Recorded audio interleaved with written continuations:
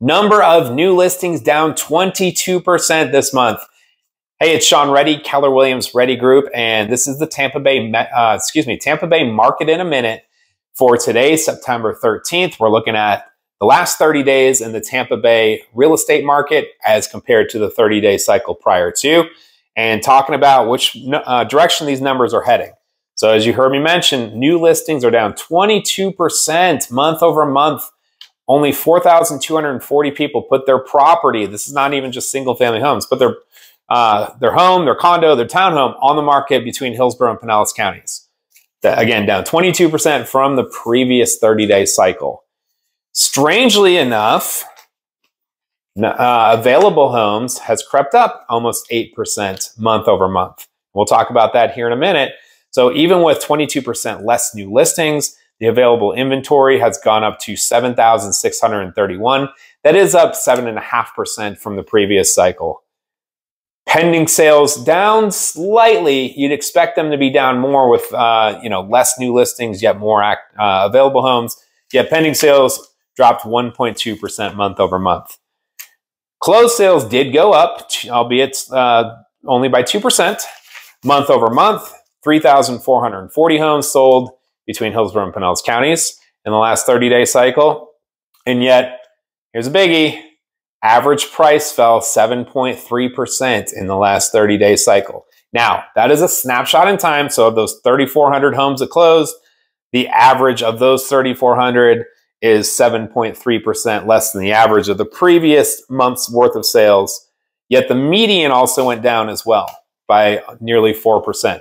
So average selling price in Tampa Bay in the last 30 days, $471,000.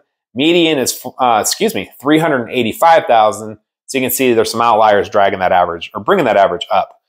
The sold price to list price ratio dropped by a percentage point from 99 to 98. So sellers are getting now 2% scraped off the top of their asking price on average.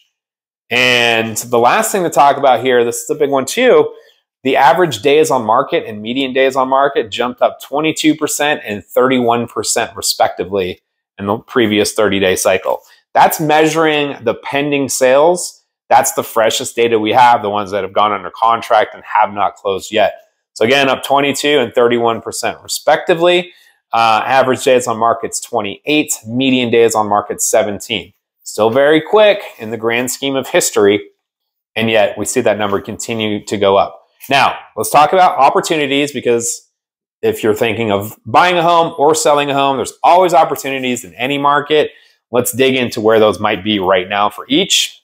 If you're selling a home, look, we've had an incredible run-up in appreciation over the last couple of years to the tune of 15 to 25%, depending on where you're at, year over year for the last 2 years. So we're at this peak.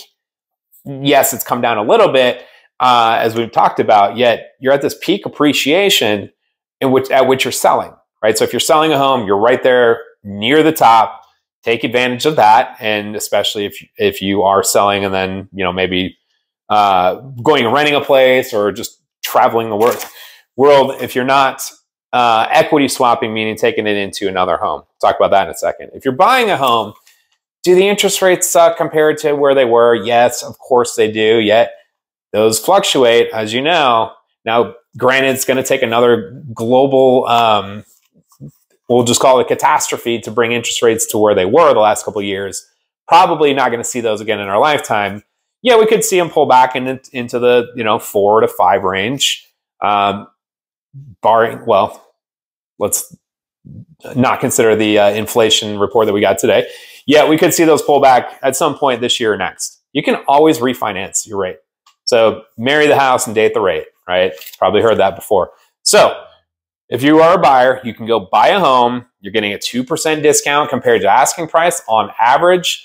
And remember, that used to be about 4, 5, 6% above asking price. So really, it's like a 6 or 8% discount compared to even just a few months back. So you don't have the competition. You can take your time deciding if you want the home. You don't have to waive your contingencies and your inspections and all that.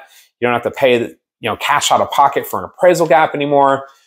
So there's advantages on both sides of the coin. You just kind of need to know how to play it a little bit. Now, if you are doing an equity swap, that just means you're selling and buying in the same market. Well, then who cares what the prices are? Doesn't matter, right? The only time you're really playing highs and lows of a market is if you're just doing one or the other. So if you're just moving to move, your loss is probably going to be the interest rate that you refinanced into or got in the last couple of years. Yet again, you can refinance that down the line. Now, I know I went longer than a minute. This is supposed to be Tampa Bay market in a minute. So thanks for spending the past few with me.